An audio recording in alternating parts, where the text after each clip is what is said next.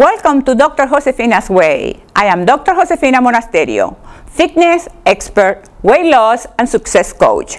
We have a great program for you today. I think you're going to get inspired about taking care of your health and being the best that you can be. Of course, we're going to have the affirmation of the week, our happy and healthy lifestyle, our empowerment lesson. Laura Garrett is co-hosting with me today. But first, let's take our yoga break. Namaste. So let's do another asana. Let me do we're going to be moving now into a little bit more challenging, but remember, you work with what you got. Okay, so this one is called the plow. We're going to start in asana.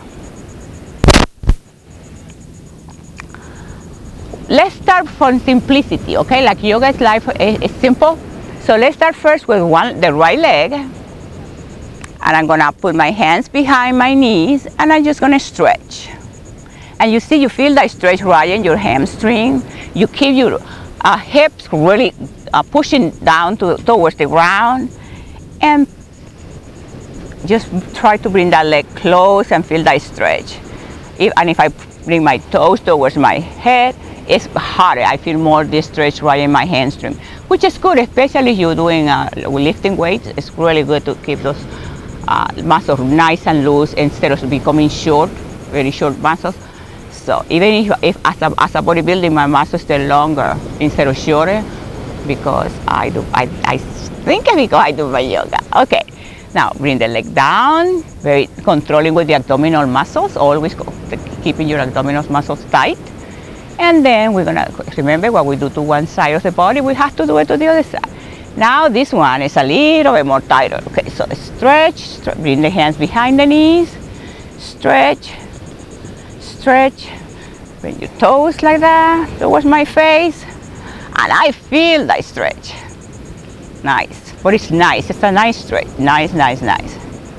Very good. Bring it. I can do this one here. See, if you follow your body, it just tells you what to do. That's the wisdom with yoga. Okay, so relax here, back to Savasana. Now we're gonna bring both legs up, which you can tell is working your abdominal muscles. And then very slowly, I'm gonna bring it down. And from here, we can go into another asana. It's called the plane. So we were here, right?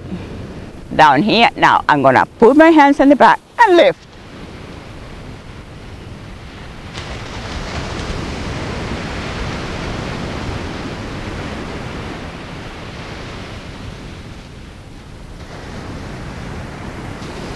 The beauty with that one, you're working your shoulders, your tricep, and your bicep. You don't need to go to the gym.